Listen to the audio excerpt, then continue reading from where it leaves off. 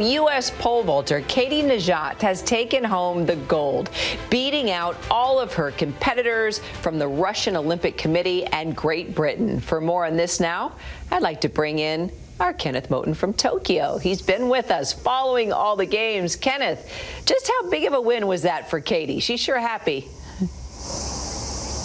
She is, and it's always a big deal when you win a gold medal, right, Kira? But it's even bigger when you do it by defeating the world champion, that Russian athlete who took silver, Katie Nageotte there. She was just incredible, just a great performance. She said her first few jumps were ugly, but the one that counted was oh so pretty, Kira. It was so pretty. It was 4.90 meters. That's a little more than 16 feet that she cleared. It's also what the pole vaulter did to get that gold medal. Incredible. All right, well, not so pretty, unfortunately. Now, more than 5,000 new positive COVID-19 cases there in Tokyo.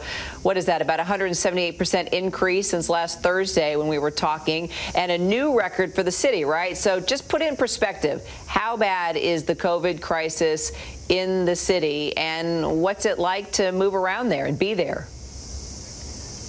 Well, Kira, this is a major city that is still operating. It is a city that is still masked up, still social distancing, following strict COVID protocols. But it's also trying to get that low vaccination rate up as well. It's concerned about the Delta variant, and that's why we see a state of emergency not only here in Tokyo, but also in the surrounding areas that will be in effect long after these games are over. But you mentioned that new daily positive cases, a little more than 5,000. That is a high for Tokyo throughout this entire pandemic. Just incredible numbers. But when you look at the Olympic numbers, the numbers of positive cases tied to the Olympic Games, that number is about 350. And so Olympic officials say the Olympic bubble is holding up. It's doing its job. The COVID protocols they have there with the Olympics is working as far as how it compares to what's happening with the city of Tokyo. So again, they say it's working. And again, we only have a few days left of these Olympic Games.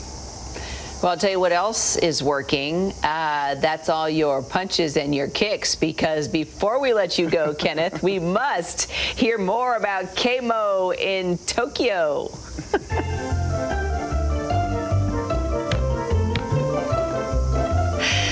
Today is the first day. And on that note, today's the first day of the karate competition in Tokyo. We heard that you, I don't know, have been training up, maybe going to compete. Well, I'm just trying to be your bodyguard, Kira, when I get back to the States. I'll take it. I heard you may need one. Yes, karate debuted here at the Tokyo Olympics, and what better place than Japan, Okinawa, the birthplace of the martial art. And I want to talk about what happened today with that debut match there. It was a little bit of an upset, Kira, between Japan and Spain. It was Sandra Sanchez of Spain who took the very first karate Olympic gold. It wasn't Japan, it was Spain, but she is the reigning world champion here, so it really shouldn't be a surprise. Karate practice all over this world, but it means so much to the Japanese culture. And so, yes, we decided to get a little instruction. And so we found a master, we found a sensei, we found an instructor to help us, show us some moves, to tell us about the importance of karate. She showed me a few things, some basic techniques. I mean, like real basic, Kira, but she also had some moves of her own. She was so impressive, and we cannot wait to show that to our viewers tomorrow right here on ABC News Live.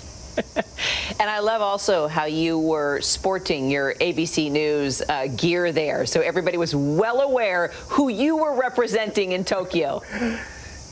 You got to wear the uniform. You got to wear the uniform. Did you like that? You like what you saw, Kira? Oh, I love those moves. And the Jane Fonda headband. Glad you were bringing that back. Or maybe that was Richard Simmons. I have to think about that. Okay, Chris loved that.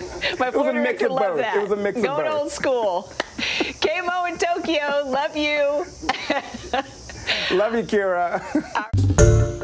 Hi everyone, George Stephanopoulos here. Thanks for checking out the ABC News YouTube channel. If you'd like to get more videos, show highlights, and watch live event coverage, click on the right over here to subscribe to our channel, and don't forget to download the ABC News app for breaking news alerts. Thanks for watching.